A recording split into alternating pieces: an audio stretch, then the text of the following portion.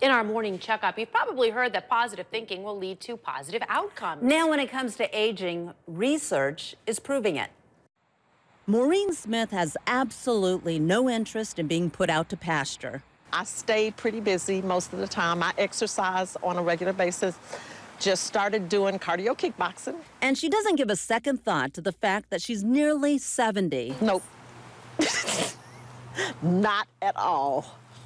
To me, age, it's a number. It's what you allow it to be. Professor Siobhan Newpert and her team wanted to test if the everyday things that remind older adults of their age actually affect their health and well-being. For 9 straight days, researchers asked 116 volunteers the same questions about aging, such as whether their thinking was slower. We found that, in general, it is good to feel like you have a positive outlook on your aging, that people who feel that they're just as happy now as they were when they were younger tended to report fewer negative experiences with their aging on a daily basis. But that positive attitude also has a delicate downside. Those same people who felt really good about their aging in general were the ones that were the most vulnerable to threats to that feeling of positivity. So on days when they did experience something that was somewhat negative related to their aging, they had a more steep increase in their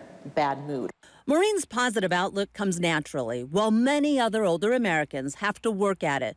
But research now shows, either way, the best way to age is to build resilience to face stressful situations.